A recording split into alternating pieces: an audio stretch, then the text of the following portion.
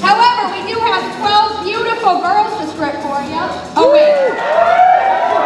Well, it's burlesque, so it's going to be classy. Because I only involve myself in the classiest of behaviors. You guys sounded awfully young.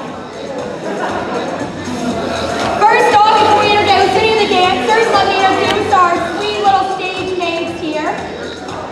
Come on, ladies.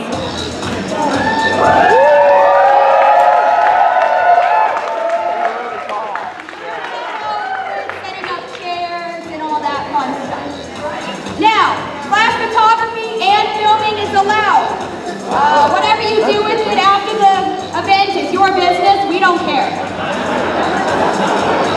Yeah, you know what I meant. That's what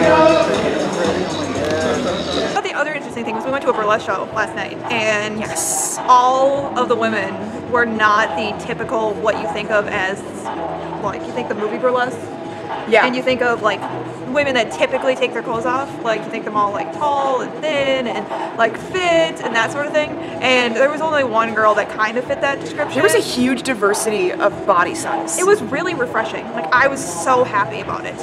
And they were completely comfortable no matter what they looked like, no matter how tall, how short, everything. They were just, they know how to work it. Yeah. It was awesome. Yep. It was really awesome that in this, because like I've seen burlesque shows where you get like, you know, where they say, oh, like we're like diverse and body positive, and like they have a bunch of larger women, which is awesome, like, and I love that. But this show was really unique in that it had larger women, it had medium-sized women, and it had like a really like rail thin woman. And like I know that really like thin women like that get a lot of flack too, because they like don't have as much curve, and they're like, oh, go eat a cheeseburger, and that's not helpful to anyone. BTW. But like, and so it was really awesome to see like this really like thin, slender woman dancing, you know, alongside of, you know, these larger women, and all of them were just totally owning it. It was really great. It was a really awesome experience.